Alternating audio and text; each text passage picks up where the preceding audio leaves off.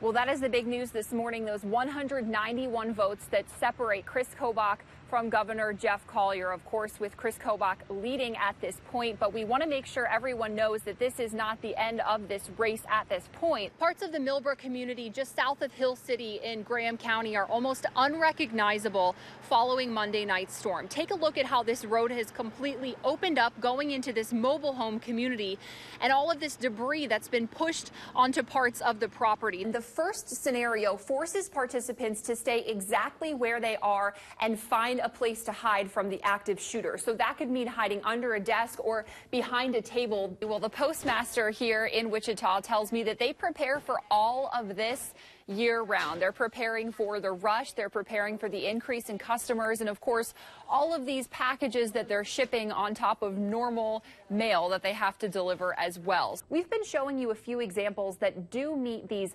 accountability standards for the Better Business Bureau. But here's an example where that's not necessarily true. For the Anti-Defamation League, it shows that it's not accredited according to the Better Business Bureau. And then when you scroll down, you'll find that there are 5 standards for charity accountability that are not met.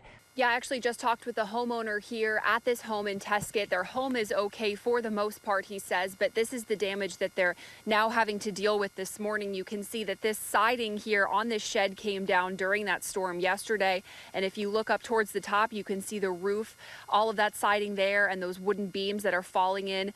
These huge slabs are basically just covering this parking lot. You can see them scattered all over the grass and this parking lot as well. Tons of leaves and tree branches that are down. There's a lot going on and it smells really good in here. That's because we're surrounded by a whole lot of pizza, and I'm joined right now by Chef Andrew with USD 259. Thanks for being with us. Some of those questions include, will metal detectors work inside these doors in order to keep those kids safe? Why is a police force necessary for a school district? And what are some specific things they're doing to protect kids? There's debris, these trees that looks like it was just kind of swept over to this area. What do you mean when you say this is the busiest day of the year? Well, today we're going to probably deliver over 40,000 packages just here in Wichita alone. You can see about 4 hours after the shooting, still quite a few officers here on scene working to investigate what exactly happened this morning around 3 o'clock.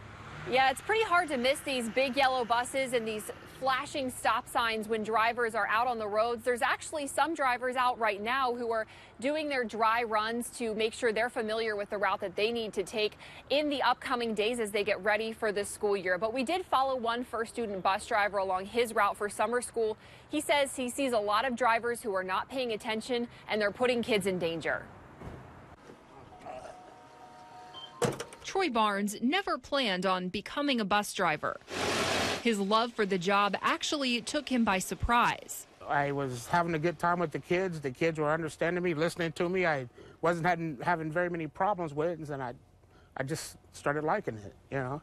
And now I just don't want to give it up. Now he's found his main job is keeping his kids safe, more so than just getting them to and from school. Barnes works hard to protect them, flashing his yellow lights, pulling out his stop arm. But he says cars still go right past him. They're in a hurry for no reason at all. Your kids are walking out, and all of a sudden the car comes from behind. Zoom. It's like, what's going on here? The beginning of the school year is when he sees the most people doing this, especially on busy 4-lane streets. USD 259 bus drivers kept track of stop arm violations during one day last school year. On April 18th, drivers reported a total of 361 violations. About 25% of the almost 450 USD 259 drivers said they experienced at least one violation that day. In 2017, drivers logged stop arm violations during a 6-week period. About 2/3 of the bus drivers reported at least one violation during that time. Some drivers reported 30 or more each week. Barnes says he knows one of the big reasons this is happening. A lot of people are on their phones. A lot of people are talking on their phones, you know, and they're just not paying attention. His kids know it's not safe to cross the road until Barnes gives them the thumbs up. He asks drivers to simply put their phones down and pay attention. When you see a bus with the yellow amber lights on, that means we're going to put our signs out. So stop ahead of time. Keep our kids safe. Keep your children safe, you know. It's as simple as that. Now, we followed Barnes again during a summer school route, so he only had 2 stops, and both of them were in residential areas. Luckily, no one went through those stop signs, but he says he's more concerned about the first few weeks of school starting today, and he's hoping that drivers will pay attention and will stop for these stop signs, especially when they see those lights flashing on those busy 4-lane roads. Melissa Murray has been following the situation, and Melissa, how are things looking right now there?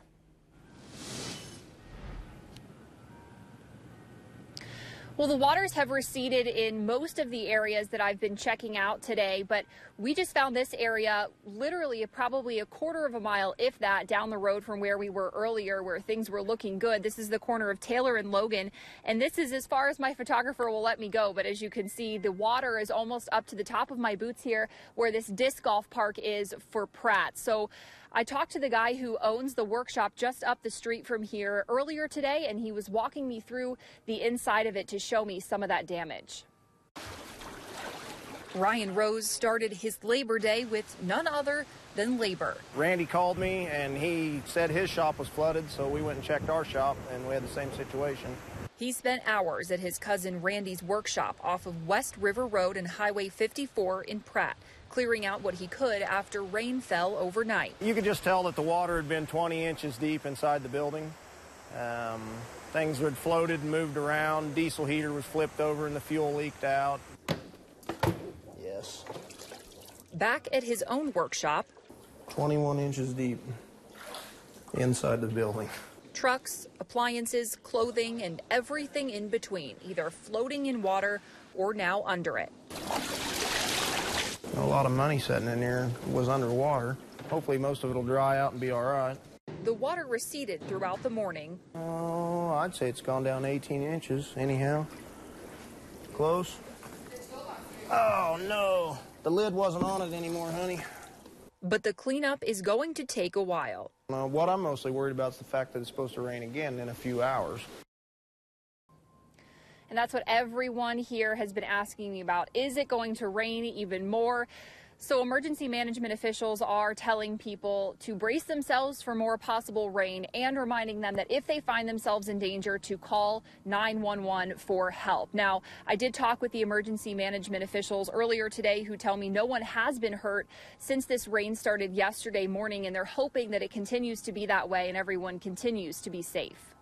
For some people, giving is more fun than receiving during the holidays. Derby police are giving back with the help of some community partners so that elementary students can provide gifts to their families this holiday season. Melissa Murray takes us to the Shop with a Cop event. Go check out? Yeah. All right, let's do it. We're going this way. Okay, we're going up. It's something many of us are doing right now, shopping for the holidays. But giving isn't something everyone is able to do easily. This is my sister's. 8-year-old Christopher is an elementary student in Derby. The school district selected him and 8 other kids as ones who might need a little extra help this holiday season. That's wonderful. Thank you. On Saturday, they headed to Target with Derby police officers to buy gifts for the children's families. Worked all night last night and still wanted to come out here and shop with these kids. It's part of the 4th annual Shop with a Cop event. These 2 are for Oliver. This is for me. This is for Riley. For Lieutenant Jimmy Queen, it's hard to put into words what it's like to see the kids and officers shopping together each year. When you get to see the kids being happy, being able to help their families, which is what we do, I can't describe it. The officers headed back to the station after shopping to wrap the gifts, eat some pizza, and give a little something extra to the kids. What was the hardest one to pick out? It was mine and something else. That gift Christopher picked out for himself? It's cop vehicle. In Derby, Melissa Murray, Eyewitness News.